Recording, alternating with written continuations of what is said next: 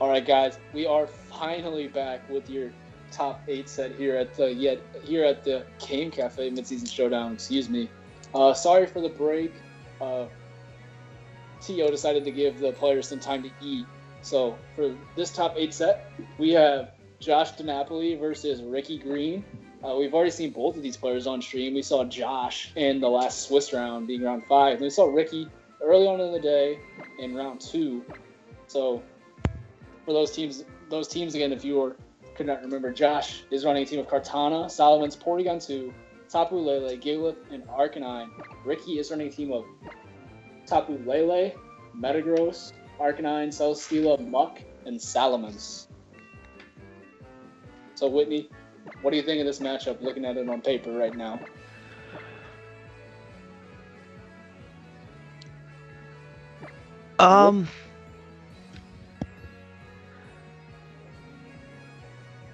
I'm not seeing the Mons anywhere, sorry. All right. So, there we go. Okay, yeah. So, once again, those teams are... Josh is going to be on your stream. Yes, he is running Kartana, Salamence, Porygon 2, Tapu, Lele, Gigalith, and Arcanine. Ricky going to be running Celesteela, Salamence, Tapu, Lele, Arcanine, Muck, and Metagross. And we saw earlier that Metagross is actually an Assault Vest Metagross. So, could be interesting and see how it deals with the Salamence and Arcanine, which their main ways of dealing with that are Flamethrower, but their damage output against it will be mitigated by that Assault Vest. And of course, they cannot intimidate it thanks to the Clear Body. So Metagross potentially being a very important Pokemon here for Ricky. Yeah, I definitely agree. Looking at team preview, both of these teams have double Intimidate. I imagine both of those Arcanines probably have Snarl. And Metagross, its typing is really good in this matchup. It resists Kartana's stabs, it resists Tapu Lele's stabs, it resists Gigalith's stab attacks. Gets hit super effectively by some of their coverage moves that they could be running. As well as the flamethrowers from Salamence and Arcanine. But like you said, since it's got that Assault Vest, it's not going to take too much damage. And it's able to hit... is it Josh on the bottom here? Yeah, Josh is on the bottom. Okay, yeah, it's able to hit a lot of Josh's Pokemon for super effective damage as well. So I would not be surprised to see Metagross in this game. But again, Celesteela could do a lot of the same things, with that Heavy Slam firing off a massively 120 base power attack. So both players opting to lead with Arcanine here, bringing that Intimidate support. Yeah, we see that dual Arcanine lead, but Josh's Arcanine will be paired with that Kartana, while Ricky decides to lead his next to his Tapu Lele. And Tapu Lele actually revealing its Psychic Seed, going to boost that special defense. Not really going to be all that important right now, though, as there is a Kartana sitting out on the field. However, yeah, so... if Ricky's Tapu Lele is trained anything like Staven's Tapu Lele, we know that Kartana cannot OHKO that even at -1. Yeah, so, that Arcanine is threatening Kartana a lot, and Tapu Lele is going to be able to deal decent damage, even on a resisted hit, just because of Kartana's special defense being so low. So Josh decides... We're going to see Salamence switching for Kartana. Usually you don't see Salamence coming in on Tapu Lele, however, probably anticipating a fire move. And we do see that Flamethrower in the Salamence, so good switch right there. Just preserving that Kartana for the later game. And we see a Snarl come out from Arcanine. Going to lower the special attacks of both of these Pokemon. And yeah, so Tapu Lele not too concerned with the Intimidates that it's received, but that Snarl definitely matters and was crucial in making sure Salamence survived that Psychic. So a good play by Josh there, making sure to lower the damage output there. But that Salamence has taken a lot of damage here, and the Intimidates so far have been kind of worthless. Yeah. So... But of course, remember that Salamence does carry the Hydro Pump, so it can be threatening some very good damage off onto Ricky's Arcanine here. if he so chooses to go for it. We do see the Hydro Pump onto Arcanine. It will connect. Not going to be enough to pick up the knockout, bringing to roughly 25%. And it's going to prop that Super Citrus Berry. Actually, no, just a Citrus Berry. Just a regular Citrus Berry. And Arcanine goes for Burn Up.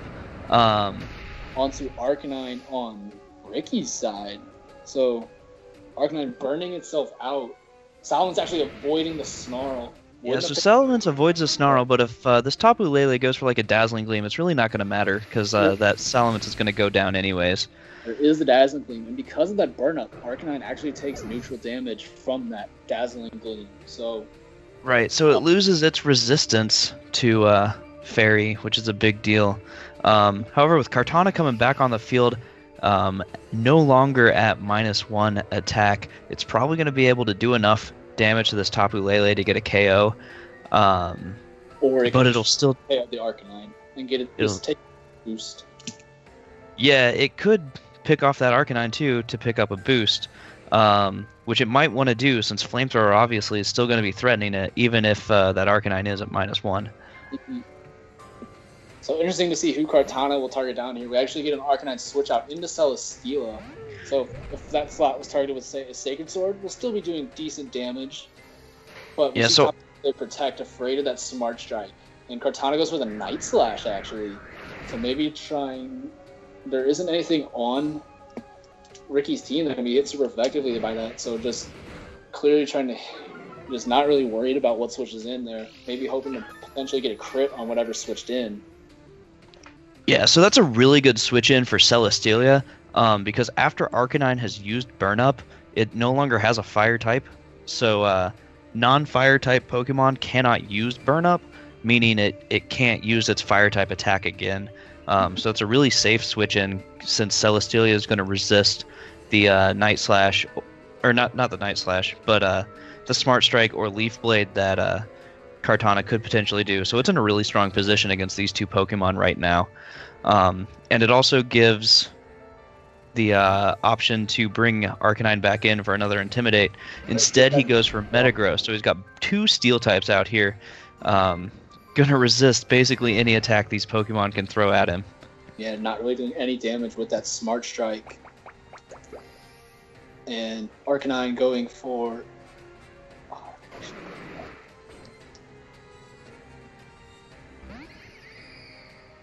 I totally missed what happened. Yeah, it just completely lagged out on my end too. So we saw Celesteela, and we saw a roar from Arcanine. Okay, so Seeds went up, Roar came, and has connection trouble on their end. Okay. That little timeout. But interesting play for the Roar on Arcanine, not wanting that Celesteela on the field whatsoever. Maybe feeling that Kartana could have been potentially threatened by a Flamethrower, but I feel if it had Flamethrower, it would have gone for it there, so maybe signifying that it does not have it. Kartana Night Slash on a Metagross. That Night Slash only does about 50%, so that Metagross also probably got some defensive training as well. Yeah, doing about 40% there, and that Snarl not going to do a lot of damage there at all, but will weaken the Psychic onto that Kartana. We actually see a double up in that slot with a Zen Headbutt too, so not really doing much damage at all to the Kartana. So Kartana typically not a Pokemon that usually can take a double up like that. However, thanks to that Snarl from Arcanine, was able to take the combination of Psychic and Zen Headbutt.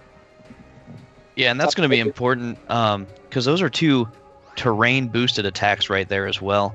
And naturally, Kartana's got pretty decent defensive stats, and it does have the advantage of resisting all the attacks that Tapu Lele and Metagross generally carry.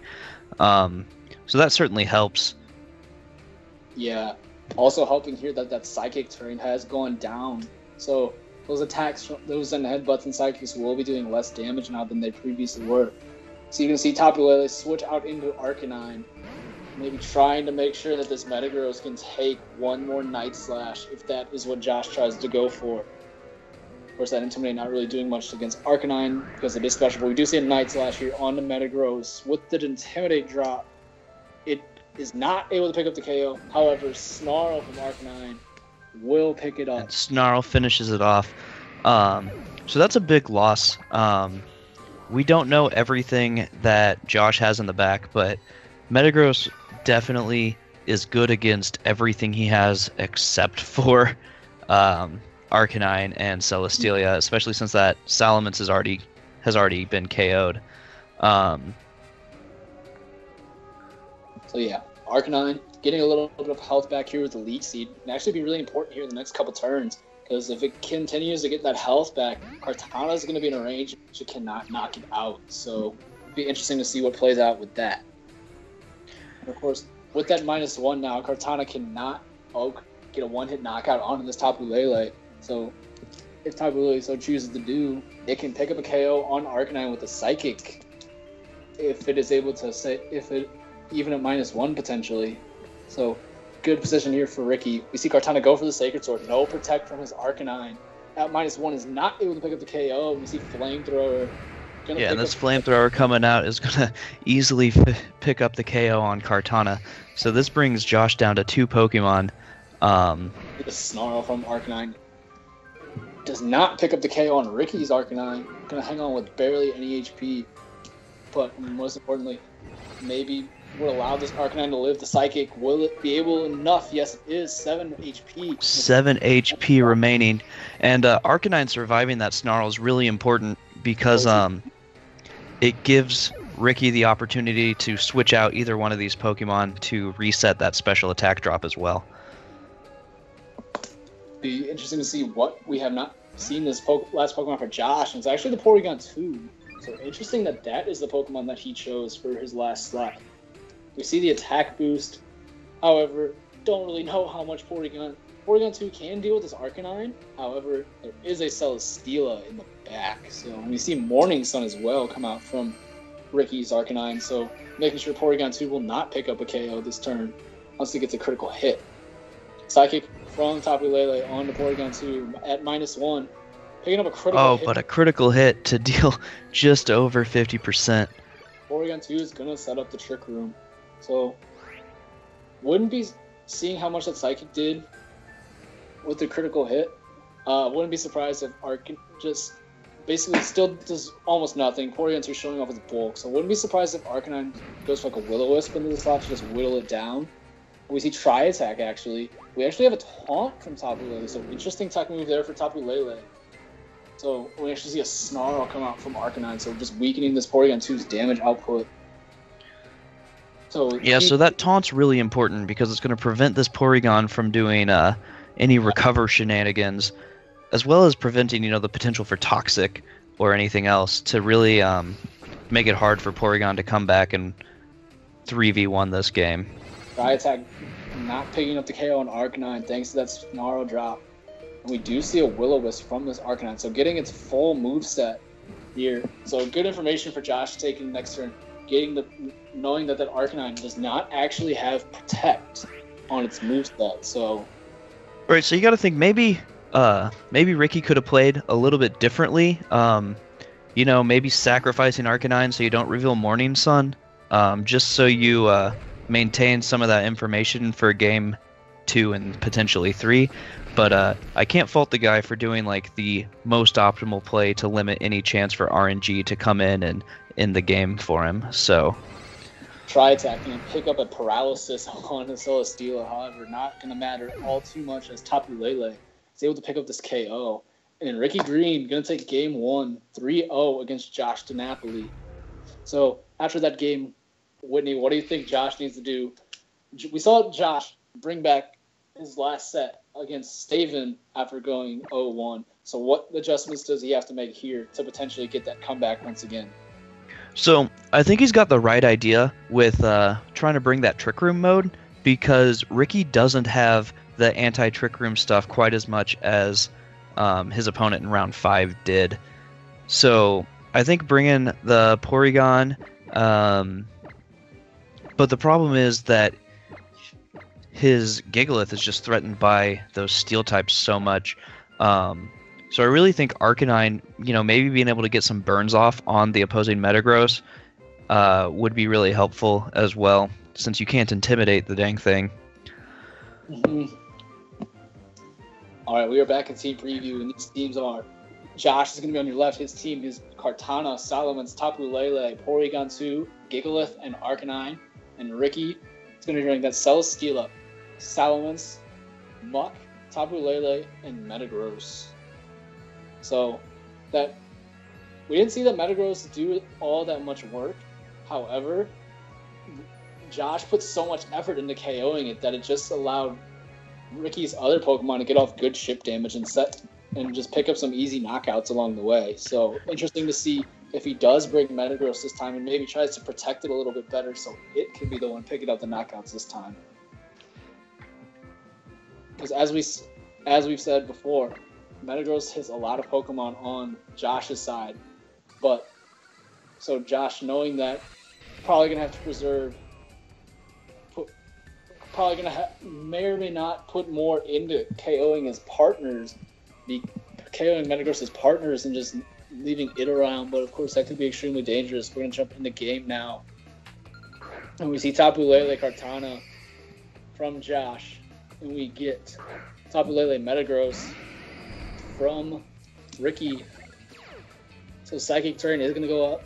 We see it actually come from Ricky's Tapu Lele first. So possibly signifying it is the faster between the two. And we see that Psychic Seed boosting its special defense.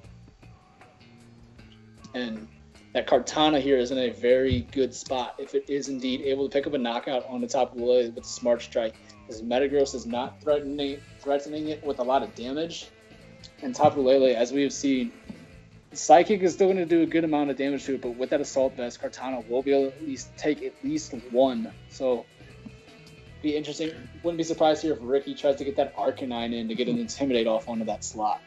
Yeah, and Josh's Tapu Lele, of course, in a unsafe position against the opposing Metagross. So, not surprised to see him switching out there.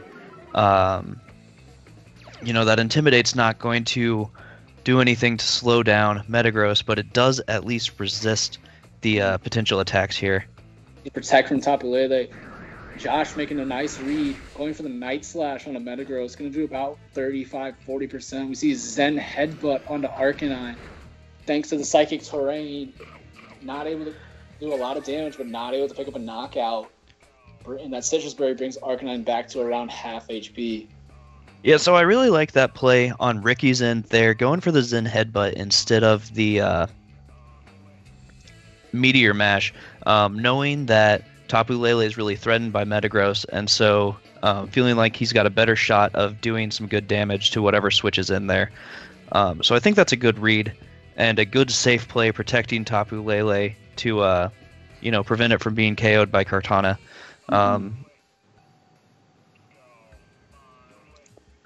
If Metagross gets doubled up into with like a Snarl and a Night Slash, that would have been enough to KO. Ricky, recognizing that could happen, goes ahead and pulls it out, brings in his Arcanine, gets an Intimidate off on Kartana, which is really important. We see that Smart Strike on the Tapu Lele. How much is this going to do?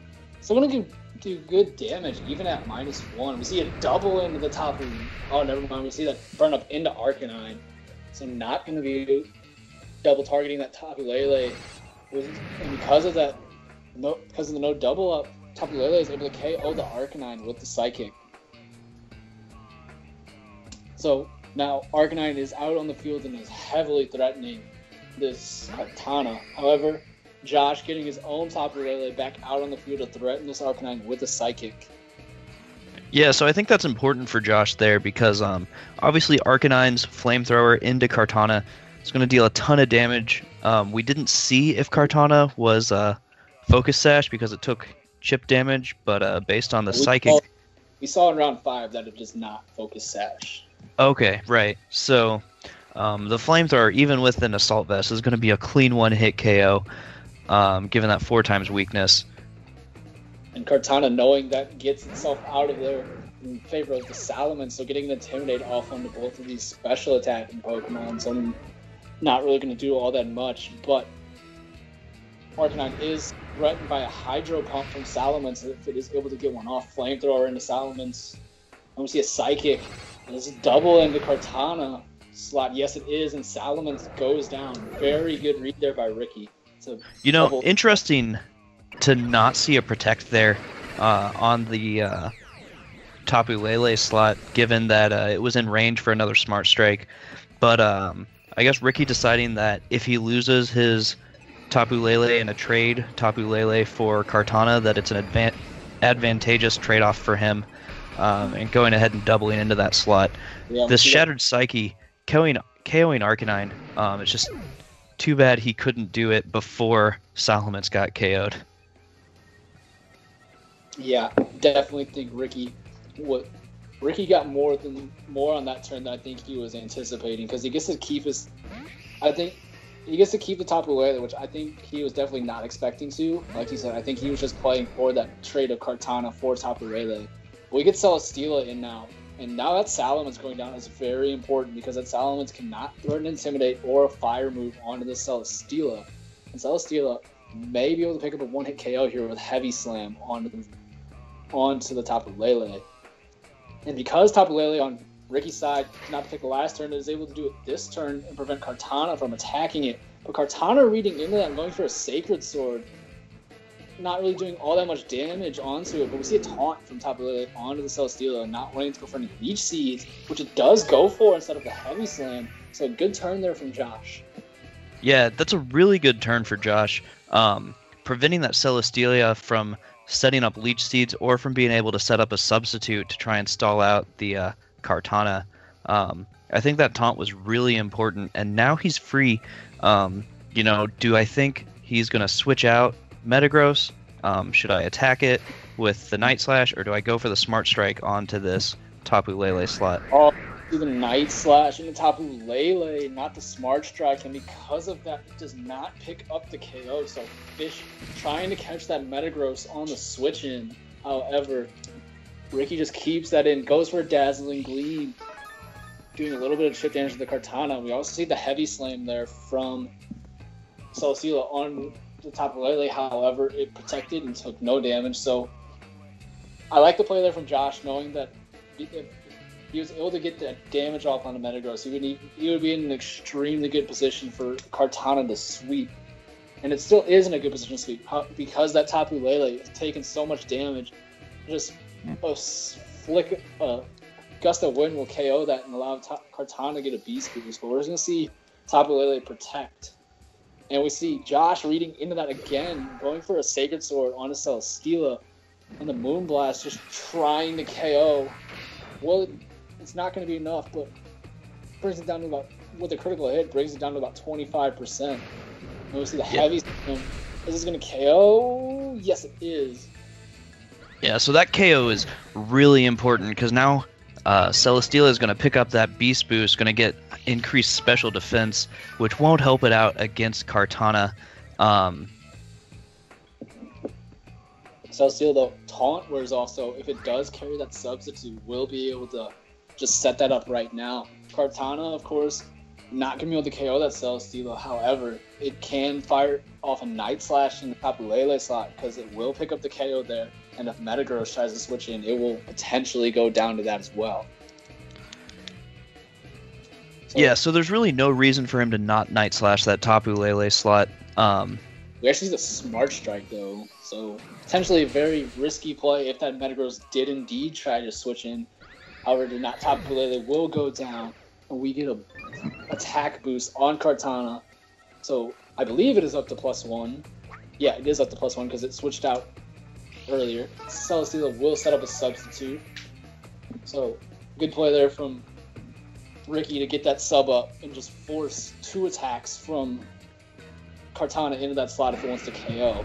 Metagross coming in here, however, will not be able to protect from this oncoming Night Slash, thanks to that, because it is holding an Assault Vest. And we do see the Night Slash from Metagross. How much is it going to do? Metagross goes down. Metagross survives, and that's going to be really important, because now Kartana is going to be forced to take 3 heavy slams from Celesteela. Critical hit Earthquake on a Kartana. Celesteela Heavy Slam will I do not believe that will KO the next turn if it gets the same damage roll as it did this turn. So interesting to see what will happen here. Another thing though, we could see a bullet punch from Metagross, just putting that in range of Heavy Slam. So very good position here for Ricky and a clutch survival by that Metagross. Can't have more than at least 5 hit points there. We do see bullet punch, bring Kartana down to the red. Smart Strike coming out from Kartana. Gonna KO the Metagross. And Celesteela here will just clean up the game with Heavy Slam. Yeah, so that survival there on Metagross was key to winning that game. You know, had it not survived, Kartana would have not had to take damage from that Earthquake, and maybe would have been able to survive the 2 Heavy Slams that it needed to survive to get enough damage off on the opposing Celesteela. Unfortunately, Metagross's defenses are just too high, and he wasn't quite able to break through it. Yeah, with Metagross being able to survive from that range, we saw how bulky that Kartana is. That lack of attack investment really just showing in that set, and because of the little attack it probably has, it wasn't able to pick up that KO and just let Ricky take the win here. So, but very well played by Ricky. Managing his board, always in a very good spot on the board, and if there was ever a slight chance in which his Pokemon were threatened, he always made the correct switch or protect to make sure that Pokemon took no damage that turn. All right, and so we're going to be jumping into top 4 in just a bit. We'll be back in a couple minutes.